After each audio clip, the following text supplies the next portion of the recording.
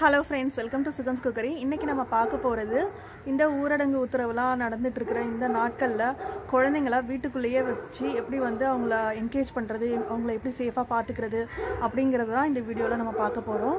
நான் வந்து ரியாவுக்கு என்ன மாதிரி ஆக்டிவிட்டீஸ்லாம் கொடுக்குறேன், அவளை எப்படி என்கேஜ் பண்ணி வச்சுக்கிறேன் அப்படிங்கறத தான் இந்த வீடியோல உங்க கூட ஷேர் பண்ணிக்க போறேன். ஸோ ஃபர்ஸ்ட் ஐடியா பார்த்தீங்கன்னா, வீட்டில் நம்ம செய்கிற வேலைகளில் குழந்தைங்கள வந்து என்கரேஜ் பண்ணலாம். இதே பெரிய குழந்தைங்க அப்படின்னா அவங்களே தானாகவே ஏதாவது ஒரு ஆக்டிவிட்டீஸ் பண்ணுவாங்க, அவங்களே என்கரேஜ் பண்ணிப்பாங்க. பட் இந்த குட்டி பசங்க 3லேருந்து ஒரு 8 வயசுக்குள்ள உள்ள குழந்தைங்க வந்து நம்மளே தான் டிபெண்ட் பண்ணிகிட்டு இருப்பாங்க. ஸோ அவங்கள என்கரேஜ் பண்ணுறது அப்படிங்கிறது ரொம்பவே கஷ்டமான விஷயம். ஸோ அதுக்கு என்ன பண்ணலாம் அப்படின்னா, நம்ம செய்கிற டெய்லி வேலைகள், துணிகளை வந்து வாஷிங் மிஷினில் போடுறதா இருக்கட்டும், இல்லை வாஷிங் மிஷின்லேருந்து துணிகளை எடுக்கிறதா இருக்கட்டும், இல்லை சின்ன சின்ன வேலைகள் ஏதாவது துணி மடிக்கிறது, இல்லை வீடு பெருக்கிறது, இந்த மாதிரி சின்ன சின்ன வேலைகளை வந்து அவங்க கூட சேர்ந்து பண்ணலாம். அதுதான் ஃபஸ்ட்டு ஐடியா. இந்த மாதிரி பண்ணும்போது உங்களுக்கும் வந்து அவங்கள தனியாக ஸ்பெஷலாக வந்து கவனிக்கணும் அப்படிங்கிறது இல்லாமல் நீங்கள் செய்கிற வேலை கூடயே அவங்களும் வந்து என்கேஜ் ஆகிப்பாங்க. ப்ளஸ் வந்து சின்ன சின்ன வேலைகளும் அவங்க கற்றுப்பாங்க. அப்படியே போடுங்க.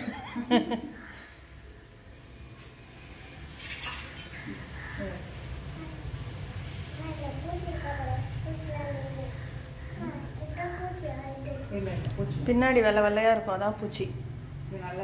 திருப்பி பாரு. ஒயிட் ஒயிட்டா இருக்கா? ஒயிட் ஒயிட்டா முட்டை முட்டையா இருக்கா?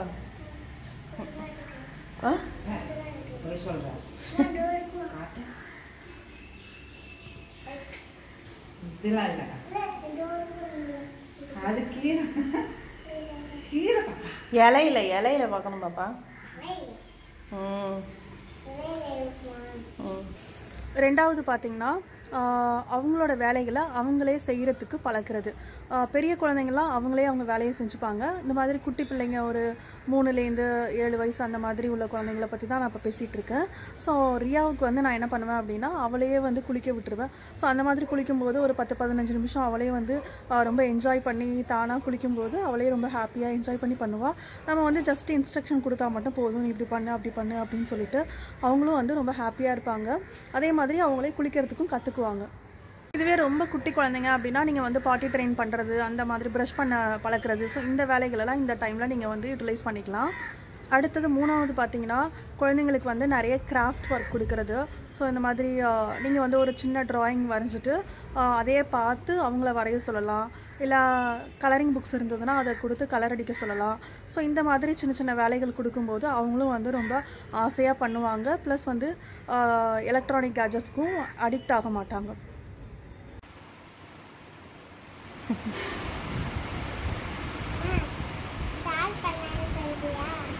யார் பண்ணாங்க அது சொல்லுங்க?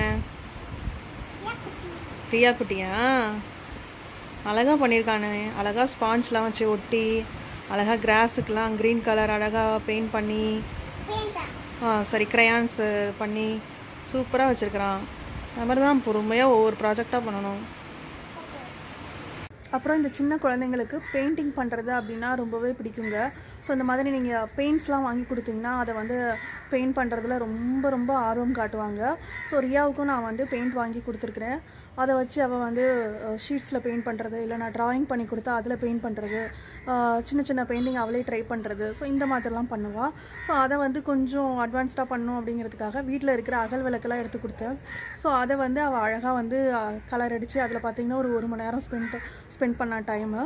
ஸோ இந்த மாதிரி உங்கள் வீட்டில் இருக்கிற திங்ஸை வச்சு நீங்கள் கலர் அடிக்க சொல்லலாம்.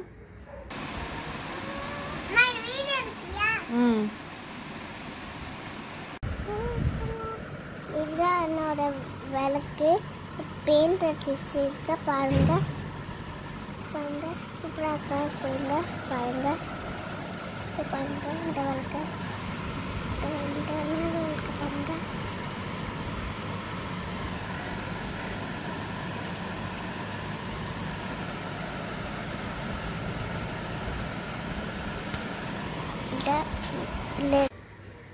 அடுத்தது நான் வந்து ரியாவுக்கு கொடுக்குற ஆக்டிவிட்டி பார்த்திங்கன்னா, அந்த கலரிங் புக்ஸ் நிறைய இருக்குது.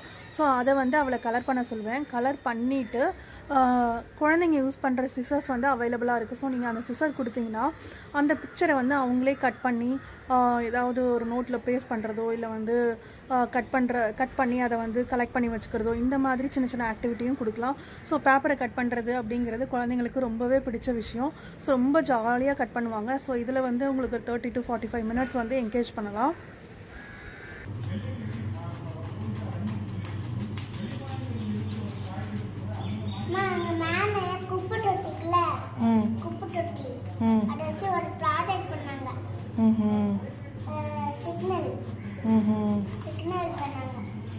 சூப்பர்.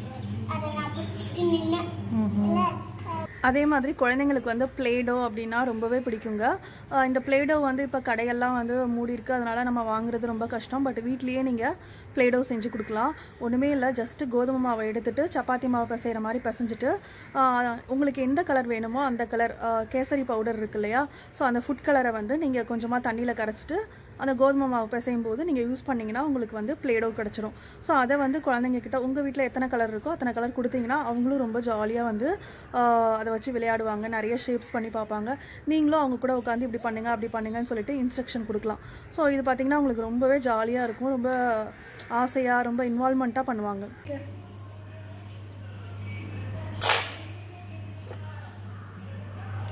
இங்கே கொஞ்சம் கட் பண்ணிக்கலாம். கொஞ்சம்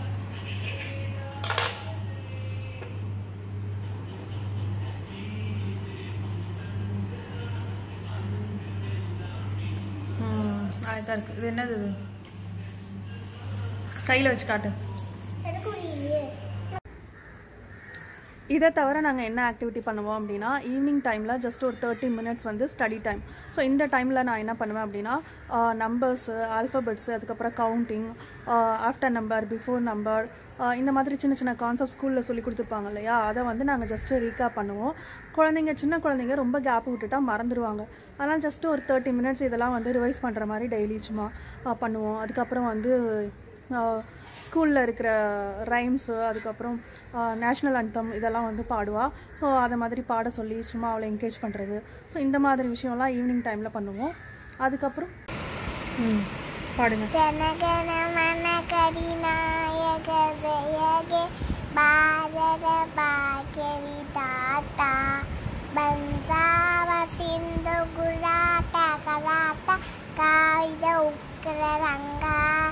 விந்திலே மாசலே யமுனா கங்கா உஸ்ஸல ஜல சிகரங்கா நாமே ஜாகே தவசுவ சுசமாகே ஜாகே தவசுவ டாடா ஜனகன வனகரி நாயக ஜெயகே பாரத பாக்கிய தாத்தா கே ஜெயகே.